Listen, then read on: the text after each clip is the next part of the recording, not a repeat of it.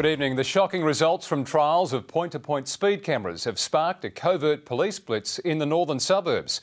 Senior officers say they became so concerned by the high number of drivers caught by the tests, they could no longer wait for the new cameras to become operational.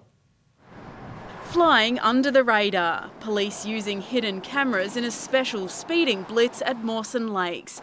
This radar alone catching 45 speeding motorists in less than 9 hours on Port Wakefield Road, one doing 114 in an 80 zone. We don't want to wait until somebody is killed or seriously injured, so we're using this as an operation to deter motorists from travelling at those speeds. The blitz coming after police were shocked by the hundreds of speed detections from new point-to-point cameras tested on Port Wakefield Road and the Northern Expressway. Speeds in excess of 200 kilometres per hour. We know that in excess of 30% of serious injury crashes and fatalities are caused by excessive speed. Until the camera's accuracy trials are completed, police can't fine drivers. But that isn't stopping them from bringing out older weapons. We can't wait until that equipment is fully operational, so we're going to deploy our mobile cameras.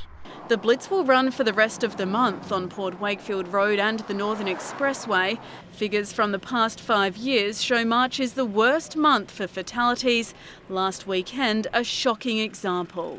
When we had 5 people die on South Australian roads, and at least 4 of those events, speed was a factor. Live now to Kim Robertson at Port Wakefield Road. And Kim, a huge amount of police activity coming up. That's right, Brenton. While that Northern Blitz will last for just the next 3.5 weeks, the whole state will be subjected to special attention this long weekend. The police traffic branch is in for a very busy few days, deploying all possible resources to try and detect speeding drivers and prevent some of those serious crashes. They'll be targeting major roads out of Adelaide on Friday and Saturday, as well as popular holiday destinations on Sunday and Monday. Back to you. Thank you, Kim.